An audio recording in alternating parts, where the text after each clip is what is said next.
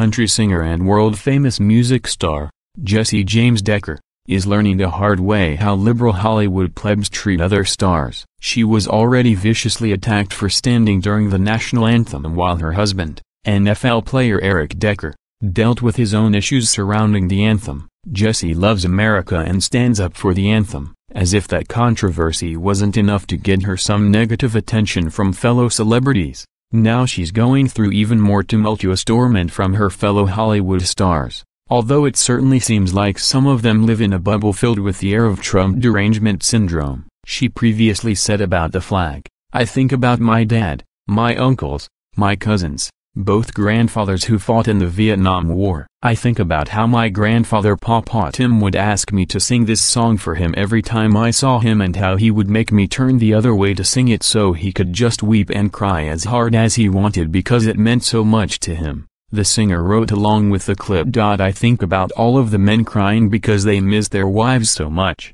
or the man telling me he hadn't seen his baby girl yet since she was born. When I sing this song I think about them. This song is about them. It's not about me. That's what I think about every time I sing it," she said. "I love our country so much, and we should all love and respect each other because this is the greatest country in the world. I see the love, I see the unity in all walks of life on a daily basis, and it makes me so proud to be an American." So in the words of Forrest Gump, "That's all I have to say about that," she said. After dealing with the mess of defending her stance on the red, white, and blue, she's now dealing with something else. This mess that she's going on about now is absolutely insane. She has 3 kids and a traveling NFL husband, so she already has enough on her plate. Now the intolerant liberals are trying to spoon-feed her dopey amounts of nonsense hoping she'll bite, but she's probably going to leave them sitting at the table where they need to learn some manners.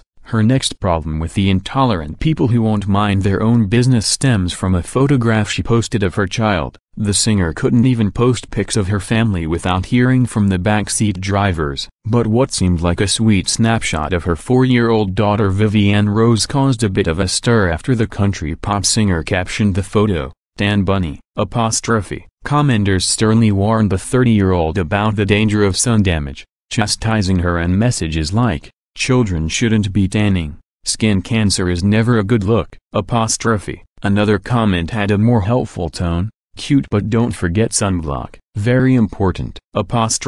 One woman shared her personal experience, explaining how she and Jessie shared Italian heritage and olive skin wasn't a replacement for sunscreen. "I have Italian skin that tanned and ended up with melanoma at 40, she wrote. There were also people defending the star. "When I was little, I always had a dark tan in the summer. I was outside all day long, running around and swimming, having the time of my life," wrote a fan. "A tan happens even with lotion.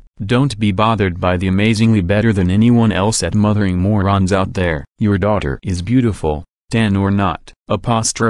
Jessie and husband Eric Decker parent daughter Vivienne, son Eric Decker too, and recently welcomed baby Forrest in March. Sharing a photo of her new baby boy on Tuesday, she wrote, "Love this little chubby-cheeked baby boy number 12 weeks old." The couple, who were featured on their own reality show called Eric and Jessie, Game On Nani, wed in 2013. How nice of people to remind a country singer that her kid might get a sunburn or suntan.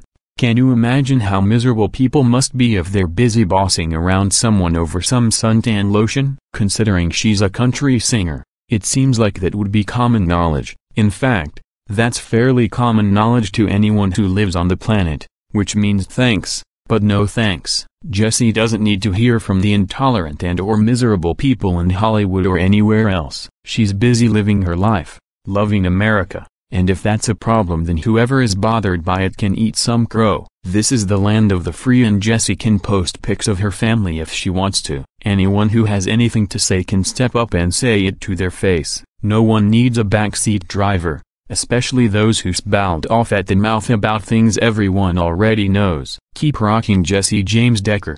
Don't let miserable liberals get in your way.